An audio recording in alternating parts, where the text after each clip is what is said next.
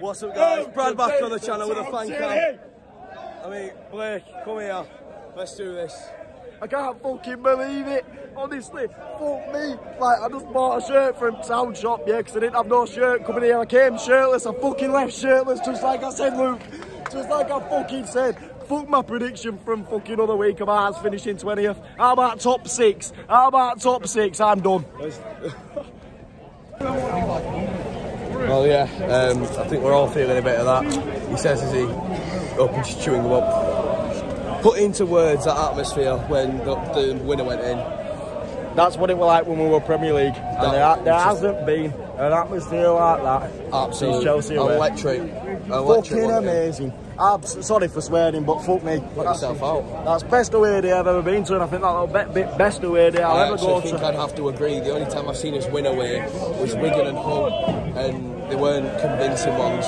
So Sheffield fucking, they were fucking chance after chance, but we defended well. Naby Sarr was fucking brilliant, absolutely brilliant today when Naby Sarr. Do you think of Campbell when he come on? I thought he were getting stuck in, getting involved. That's what I said at half time. Danny Ward's not asked to win an header. He's not asked to win an header. Rain! Danny Ward's not asked to win an header. As soon as Fraser come on, it's not ability, it's work rate. As soon as he's making those runs, it leaves gaps for Karoma to run into Toffolo on the overlap. That's how he scored a second.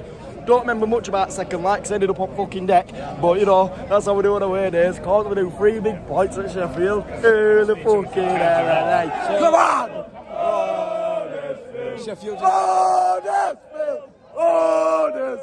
Sheffield United scored their first goal of the season today, but ultimately, do you think they're a team in trouble at the minute? Yeah. The amount of chances they have and only score 1 goal. The amount of chances, clear-cut chances, balls in a box that just need a little flick on, a tiny little touch by a fucking toe, put that in goal. No one's bothered. Brewster goes walkabouts, McGoldrick's not good enough. McBurney, John Egan will win in every single first header. No one will win it second header. But if you're making fucking 15, 20 chances a game and you only score 1, little Huddersfield Town will put 2 past you. We've proved it and we'll fucking do it again at our place. Let's look forward to Reading. Now, I won't be in attendance for obvious reasons. What do you think we can take Reading now, obviously? Yeah, after that and that atmosphere, I'd be stupid to say no. Absolutely stupid.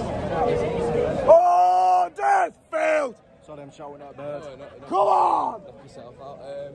I just can't believe it. I can't believe it. I hadn't seen an away with an 0-1. I can't explain that. That was unreal. I'm over the moon. Oh, Huddersfield!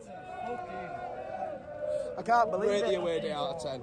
11. Fucking 11. That atmosphere after fucking end, man. I went 6 rows down, fucking backflipped after backflip, man. I think I broke my back. I'll go to hospital, but do I care? No, we got 3 points. And we're going to win it. We're going to win it. We're going to fucking win championship. We're not, but I'm just ranting because I'm fucking happy. Thanks for your time, Blake.